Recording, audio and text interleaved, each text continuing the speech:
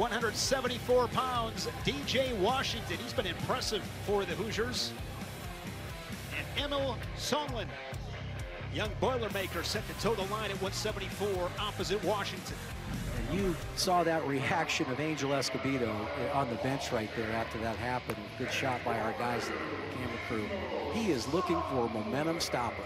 He didn't see this match or this meet going this way, and we'll see if DJ Washington can be the guy to go ahead and stop that.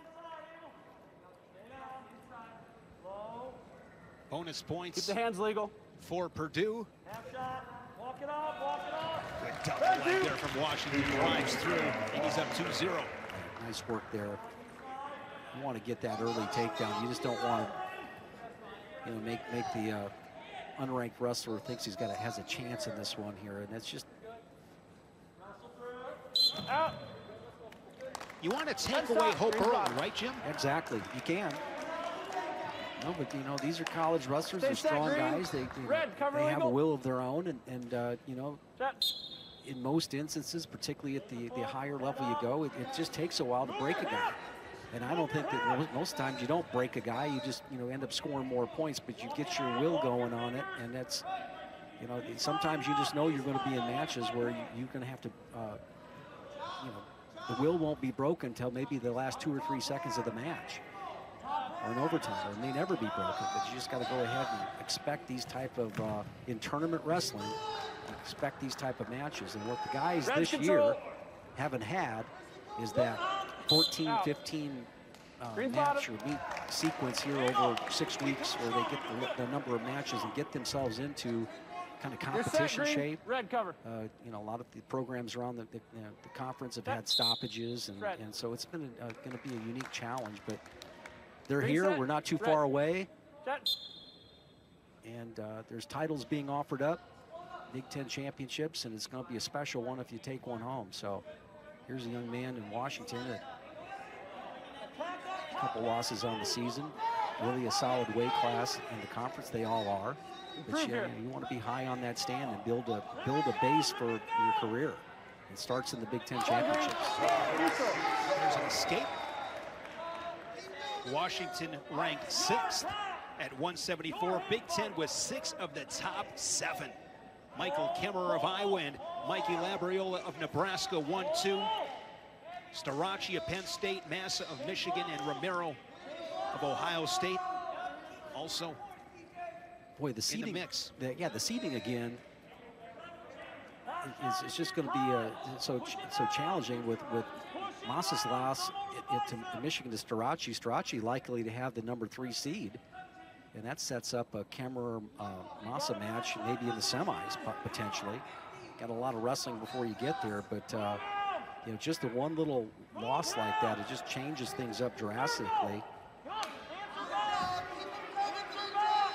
35 seconds first period. Washington with the takedown and riding time over a minute with the advantage here at 174. Again, the Big Ten championships here on the Big Ten Network. We've never done it before. Talk about some of those great battles in the quarterfinals. We'll have them March 6th here on the Big Ten Network. Of course, March 7th, cap things off with the championships. Well, the beautiful thing, Shane, about watching the quarterfinals and the semifinals, that you're going to see more programs represented. You're going to see more battles that I can always go back in my memory of watching. And I've mentioned this a few times on the shows previously in the Big Ten championships. Quarterfinals, Cash Quiroga from Purdue. Against Ramos. Against Tony Ramos. Yes. He had him down with like 2 or 3 seconds, like 14 seconds left. I think he might have been down by 2 or 3 or whatever. All Quiroga has to do is just go ahead and hold the lead. If Ramos gets beat right there, I don't know if he certainly doesn't win the Big Tens, and he doesn't. It may be a confidence thing here for the Nationals, right? Tony probably tell you differently. And he may not go on to become a world team member. He was so tough, because you think about Ramos, Jim. You mentioned the match with Kuroga. A couple more that stand out. One of the guys in this gym, we talked about A.J. Schopp. Yes. Schopp had him dead to rights in the national semis. Tyler Graff one year had him dead to rights in the national semis. Tony Ramos was some kind of tough. Yeah, he pulled out a lot of matches, but one of them was in the quarterfinals that nobody expected would be that close. And that's where our fans are going to be able to get the chance to see. You see great wrestlers that have to battle through. And Tony Ramos is certainly that. NCAA champion, multi-time All-American, Big Ten champion, World Team member. So, you know, but having these great wrestlers in their final year, you know, they're doing the interview with Shane Sparks over there. In the break, they're saying, you know, I'm finally going to get my name on the wall.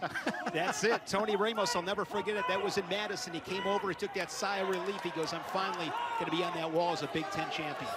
And it just starts with, we can't plug and promo it enough. And to be able to see it, you're going to see more programs and teams represented and tough wrestlers, and it's just not going to be the top teams and the top rated guys. You look at the job Nebraska's done. Of course, Schroeder and Kendall Coleman, Big Ten finalist a year ago. Ryan Deacon of Northwestern, a Big Ten champion. Cam Caffey, Michigan State, Big Ten finalist a year ago. Yeah, just guys get dangerous in that tournament. Work center.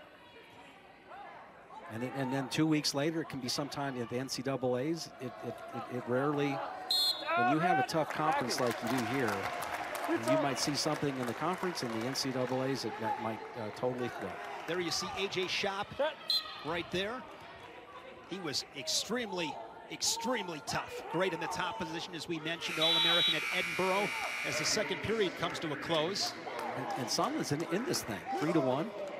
He's, I think that's what that Purdue bench is so excited about. They got an opportunity. They've done what they needed to do to keep this match tight. And right now, this next takedown here is going to decide. Riding time a non-factor. Jim, you said something the other night that was very interesting. I asked you, who's the most dangerous guy heading into the NCAA championships? Just threw it out there, and you had a really interesting response. It's usually the guy that finishes third place in the toughest conference in the country. Explain. Well, I just, you know, you got to remember that you're coaching out here. This season is a process. DJ Washington is learning something about himself here, and this process has gotten shortened, all right, which is going to provide for a heck of a lot more variable performance, I think, at the tournament. I might be wrong, but, you know, you just never know what type of conditioning everybody's going to be in once they get there, what the conditions were, and what their mental state is going to be.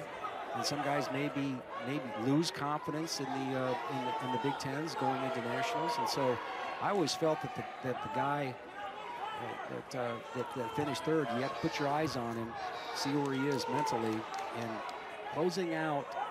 Everybody knows that the guy that wins the Big Ten tournament is a tough guy. But the guy that finished probably third, going to be the #1 seed, more often than not. Yeah, more often than not now going to be the #1 seed. But that guy that finishes third may have learned something about himself that makes him real dangerous. Well, I like the way Soehnlen's coming at Washington here. He's got a half minute to work with, trying to tie this thing up and get a takedown and a ride out to do so. But, you know, maybe that loss is off their mind right now, and they go into the tournament, and that's why that guy that places third in the Big Tens is dangerous, in my opinion. Straight on double. I'll be careful not to get spun around. Washington able to tie up Soehnlen. And Washington with a go behind. And it's a win for Washington. A decision here for the Hoosiers at 174. Indiana on the board.